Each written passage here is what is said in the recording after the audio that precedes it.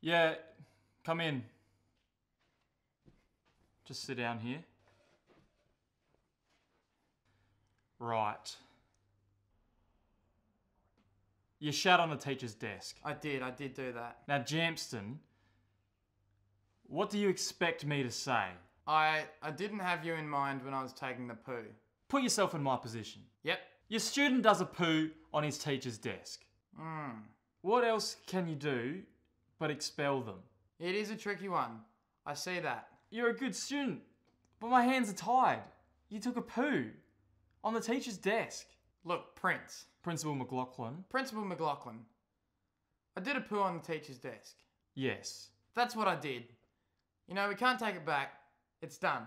It's happened. What we can do is look at how we move forward to a better future. It's not how we act, but how we react. Okay, I'm gonna be real. I don't want to expel you. You're one of our best students. Well then don't. Don't do that. You did a poo on Mr. Johnson's desk. Yes. Do you see how we're going in circles here? Okay, look at it like this. If I hadn't done the poo, we wouldn't be here right now. Right. Oh, that's all you got? Yeah. Alright, I can see one solution. Lay it on me. It's gonna sound rough, but I think it's fair. I'm all ears. I think the only way to go forward here is for you to let Mr. Johnson take a dump in your locker. I'm hearing you. I hear that. What are your thoughts? I'm just worried that through that action, some back and forth warfare will commence between me and Mr. Johnson. Oh, I didn't think of that. And I don't want to shit in his shower. But if things take that turn, you know, I got to do what I got to do. That is a valid point. That is a valid point. How about this?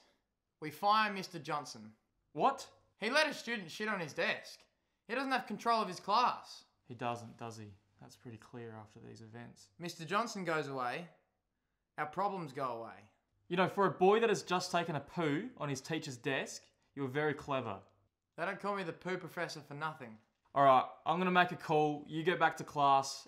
I don't want you to miss out on any more learning today. Of course not. You have a good one, Principal McLaughlin? Yes, hi, Clinton Johnson.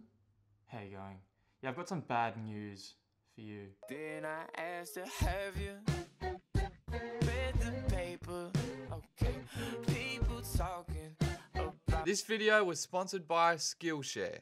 Skillshare is an online learning community to help you explore new skills and grow those deep lying passions you've been sitting on for years. They have classes in all things creative like animation, design, illustration, photo and film, editing, and business. Speaking of business, are you running a side hustle, getting a bit of extra cash through the door? You got to get your books in order. Bookkeeping for Freelancers by Emily Simcox is a short 38-minute class to teach you how to handle your finances. Skillshare doesn't have any ads to interrupt your learning, and on an annual subscription, it's less than $10 a month. So, if you want to take a shot, take a class, learn about business, creativity, first 1,000 people to click the link in the description below this video get a free trial of a premium membership. See you later.